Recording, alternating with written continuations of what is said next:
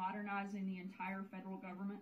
Secretary Shulkin just spoke about how that vision is being carried out at the VA, and this morning the President launched a great new era in American aviation, starting with the modernization of our outdated air traffic control system. Today, everything from the cars on the road to the cell phones in our pockets use GPS technology, but Washington has been unable to upgrade the air traffic control system from ground-based radio and radar systems despite 14 years of attempts by the FAA. This delay has left us stuck with a system that just can't keep up with an industry that has grown exponentially since it was designed. Our current air traffic control system costs our economy as much as $25 billion a year in delays, inefficiency, and unreliability. This is a problem that nearly everyone agrees needs to be solved. Joining the President today were representatives from the Air Traffic Controllers Union, passenger advocates, leaders of airline and cargo companies, and every former COO of the FAA. And those aren't groups that typically agree on much of anything. But even with all of these stakeholders behind air traffic control reform, it was still stuck in the Washington political machine. President Trump was elected to unstick these kind of common sense efforts, and we'll be continuing to work with Congress on getting these principles turned into legislation and getting that legislation to the President's desk. To accompany the President's announcement, the Department of Transportation today launched a new microsite, that's smarterskies.gov, which will continually be updated with fact sheets, Q&A, and other information regarding ATC reform. Infrastructure is only one of the many action items on the President's legislative agenda. The healthcare team is engaging with Congress daily on the American Health Care Act, which we hope to see the Senate take up soon. News stories of skyrocketing premiums and fleeing providers are coming almost every day. Just last Friday, Blue Cross Blue Shield in Nebraska announced that they are canceling their Obamacare compliant bronze and catastrophic plans, and the only remaining plans they currently sell on the exchange. That leaves the entire state with only one choice for insurance on the exchanges, and that insurer raised rates by 51% last year and is threatening to pull out of Iowa completely. With our healthcare system breaking down around us, this administration is committed to finding a solution. This afternoon, Vice President Mike Pence, Secretary of HHS Services Dr. Tom Price, Administrator of the Small Business Administration Linda McMahon, and Administrator of the Centers for Medicare and Medicaid Services Seema Verma are holding a listening session with female small business owners to talk about how we will repeal and replace Obamacare with a plan that benefits all Americans. Tomorrow, the President will welcome representatives and senators to the White House to talk more about what's next on the legislative agenda, including repealing or replacing Obamacare and crafting a revolutionary tax reform proposal that will provide relief to hardworking taxpayers. And on Wednesday, Infrastructure Week continues with the President's visit to Cincinnati, Ohio, where he will speak about his wide-ranging vision for rebuilding our country, with a special focus on repairing our 12,000-mile inland waterway system, which carries $230 billion in commerce annually, while our locks and dams crumble because the federal government can't fund the critical repairs they need. The President will present his sustainable solution to this problem in Ohio on Wednesday. And because I know all of you are very deeply concerned about the births of each of my children, I wanted to carry on with tradition and announce that my son George will be 2 on Thursday, so happy early birthday to George. And with that, I'll take your questions. John Roberts. Sarah, as you know, also on Wednesday, as the President heads to Ohio, James Comey is scheduled to testify before the Senate Intelligence Committee. And there's a question as to whether or not the White House will allow him to testify, or Thursday. Did I say Wednesday? I'm still jet lagged. So politely correcting. Yeah, sorry. On Thursday. If only they had that same politeness when correcting us, huh? He's scheduled to testify on Thursday. And there is a question as to whether or not you will invoke executive privilege or if you will allow him to testify. And I have a second question. The President's power to exert executive privilege is very well established. However, in order to facilitate a swift and thorough examination of the facts sought by the Senate Intelligence Committee, President Trump will not assert executive privilege regarding James Comey's scheduled testimony.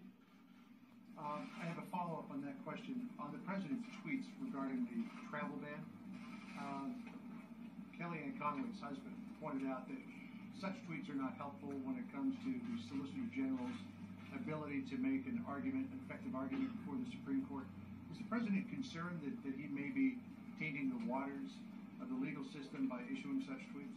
Not at all. The president is very focused on exactly what that order spells out, and that's protecting Americans, That's protecting right. national security, and he has every constitutional authority to do that through that executive order, and he maintains that, and that position hasn't changed in the slightest. John? Thank you, Sarah. Why is the president picking a fight with the mayor of Oh, London? God, this asshole again. I don't see that the president is picking a fight. There we go with again. at all. I think, again, the president's point is something he said, frankly, back, it's been almost 2 years now, a year and a half ago, when the president talked about how we have to be more committed to national security. One of the reasons we have the travel ban here through that executive order is a focus on national security. That was the point he was trying to make. But the president is saying that the mayor said there's no reason to be alarmed by the terrorist attack. That is not what the mayor said. The mayor attack are highly likely. He was saying don't be alarmed by the armed police presence on the street. And the president directly misrepresented what the mayor of London said. I don't think that's actually true. I think that the media wants to spin it that way. Yep. But I think that the president... There's no reason to be alarmed by an attack on a city? You think that's what he was saying? Look, I think that the point is there is a reason to be alarmed. We have constant attacks going on. You should always not be just alarmed. Here, but across the globe, and we have to start putting national security and global security at an all-time high. President Trump has been very clear that's his priority, and he's not backing away from that. Steve? Sarah, what was the president's reaction to the move by several Middle Eastern allies to sever ties with Qatar? Look, the president's committed to continuing to have conversations with all of the people involved in that process, with all of those countries. We want to continue to de-escalate that, and at this point, we're continuing to work with each of those partners. Secondly, did the president get any word that this was going to happen when he was in Saudi Arabia a couple of weeks ago? I'm not aware of that, but the State Department would probably be best suited to answer that question. Jim? You just mentioned the word ban. The president, when he was tweeting earlier today, said people, the lawyers, and the courts can call whatever Don't they you have to want, get but not Josh? telling us what we need and what it is. It's a travel ban. But early on in the administration, when you were trying to justify, when this White House was trying to justify the executive order on extreme vetting and these travel restrictions, the White House was adamant that these were travel restrictions, that it was not a travel ban. Sean Spicer from that podium said it was not a travel ban. Is it a travel ban? Look, I don't think the president cares what you call it, whether you call it a ban, whether you call it a restriction. He cares that we call it national security and that we take There you steps to go. protect the people of Burn! It's You real go, simple. Sarah. Everybody wants to get into the labels and the semantics of it, but the bottom line is he's trying to protect the citizens of this country. The danger is extremely clear. The law And is that's very what it's clear, about, and but then they this won't executive report it. order is very clear, and the president's priority. They'll in talk about the protecting people narrative. is Oh, very he calls clear. it a ban. Oh, God, no. But then somebody comes in and kills people, and they won't even cover it. There are going to be folks who are going to ask the question, was the president attacking the mayor of London? Because Oh, my God. See? Not at all. And I think to suggest something like that is utterly ridiculous. Matthew.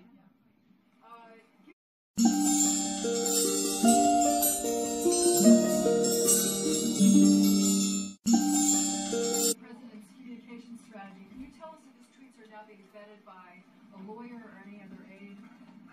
And if not, why not? Or if so, when did that start? Come on. Not that I'm aware of, but I think social media for the president is extremely important. It gives him the ability to speak directly to the people without the bias of the media filtering. That's those right. types of communication. CNN, He's at Cloud this News point has Network, over 100 going plus down. million, contacts ABC, through social NBC, media and all those platforms. MSNBC, I think you it's a guys very, suck. Important tool for him to be able to utilize. Matthew. So I have a question about those executive order comments the president made this morning. He said that he wishes that his Justice Department had stuck with the original executive order. DOJ, of course, is part of the executive branch. If he wanted to stick with the original EO, why didn't he order the Department of Justice to stick with that? Why did he even sign the revised one if he wanted to stick with the original. In the purpose, they were trying to meet the demands of the Ninth Circuit. But again, the president's been very clear. He wants to go as far and as strong as possible under the Constitution to protect the people in this country. That's what he felt the first executive order did. The second one was another version of that. But look, let's be really clear about what this is. These are 6 countries that were identified not just by this administration, but by the Obama administration and by Congress that are dangerous, they're unstable, they're volatile, and then frankly, they're not capable or unwilling to even vet people coming in or out. That's what this is about. Everybody wants to make it something different than national security issue. The media exactly doesn't care about our and safety. That's why the president's so focused on pushing it forward in the strongest form possible. Or else they'd be telling the truth out there. Security, and he believed the first one was safer and constitutional. Then why did he sign the second one if now he's coming out today saying, oh, we never should have done the second So one? he was looking to, again, match the demands laid out by the Ninth Circuit and for the purpose of expediency to start looking at the best way possible to move that process forward. Alex? Oh, God, this idiot. Come on, talk about Russia. Does the president support his own travel ban as it is currently written? Absolutely. Again, he supports steps moving in the direction at all levels and forms possible. He wants the strongest executive order out there, and he wanted to move as quickly as possible, and that was the reason for that purpose. Two questions. And the original intent of the travel ban was to provide a temporary pause in order to review immigration policies and procedures of those coming into the United States. That was January 21st, 22nd. It has been nearly 5 months since then. What progress has the administration made looking and vetting and doing some of that while this travel ban is working its way through the court system? Extreme vetting is taking place, and that's something that's extremely important that was laid out in the memo. I think one other thing to... I'm sorry? So specifically, though, what is the administration sort of working on when it comes to extreme vetting? Look, I think that, if you want to get down into the details, I would refer you to the Department of Justice on some of those points. But one of the things I can tell you is that there are over 300 people that are under investigation that are part of this process, under investigation for terrorist-related activity. And that would be Hillary. And that's a large part And of Comey. the vetting process. Trust me. Stepped up. You just mentioned that the president's tweets are, I think, a filter. She doesn't care. Way to get around the filter Do you? bias and You don't when it care, comes to do the you? tweets that he sees them as No, because you're fake news, and I'm just going to talk over you because you said the tree outside my yard had said that Hillary Clinton blames it for losing her President's tweets matter, or are they just something that election. Oh, come I on. think that they matter in the sense that it gives him a communication. I'm not going to give that BIT. Again, that isn't filtered No through way. media bias, but at the same time, I do think that the You ain't media getting my obsesses airtime. over every period dot. As Sarah John gets it. Was a perfect example earlier. He made a mistake. His colleague politely corrected him. If somebody from our administration had done the same, all hell would have broken loose, and it would be that it's just total chaos and conundrum here at the White House. So I think it's just the obsession over every detail of the president's tweets. statements? Enough. Stop giving her airtime, Sarah. No. Jen?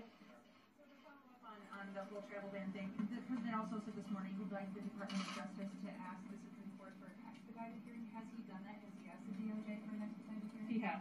So he instructed them to instruct the Supreme Court. He has asked for an expedited process. I can say that. And then, secondly, can you say on the ambassador, the U.S. ambassador to the UK, can you say why we don't have one yet? Is there a reason for the delay? Is something in particular? I'm not aware of that, and I'll have to check and get back to you on that.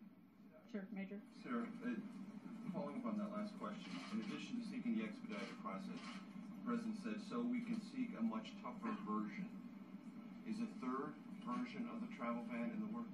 Not that I'm aware of, but I know that, again, Presidential statement. that the President's going to continue taking aggressive steps every single day to protect the people in this Exactly. country. I don't understand where you far left don't frickin' get that.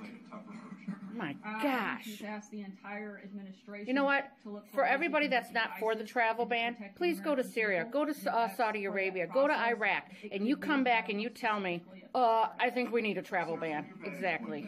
Based on the questions that Jonathan and Jim asked, Idiots. what is the origin of this confusion or misunderstanding about what the President said about the Mayor of London? Is the Mayor of London's fault?